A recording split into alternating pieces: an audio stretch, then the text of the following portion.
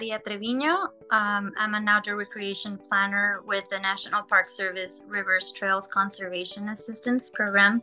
I'm based in Santa Fe, New Mexico. I started as a fellow with Hispanic Access Foundation, and I did a year and a half of fellowship, and now I'm in my second year of my permanent position.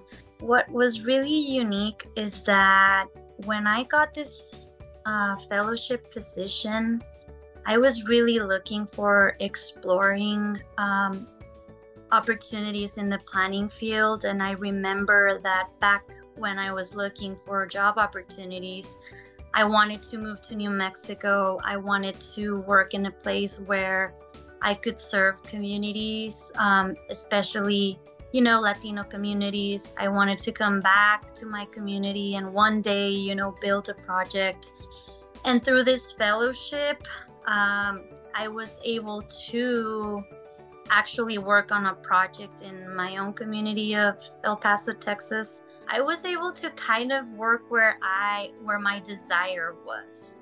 And one of the most, I will say, successful projects that I've had so far is in the community of El Paso, Texas, which was a dream of mine. I really had a dream of coming back to my community and make an impact. And the MANO Project facilitated that for me when I got this fellowship opportunity. I was able to, because I was from El Paso, Texas, they placed me in this specific project because I knew the community.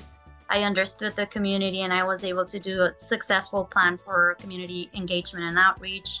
I do hope that, more youth learn about this program because it's a life-changing opportunity, and I hope that many others get the opportunity to experience, new opportunities that are out there and explore.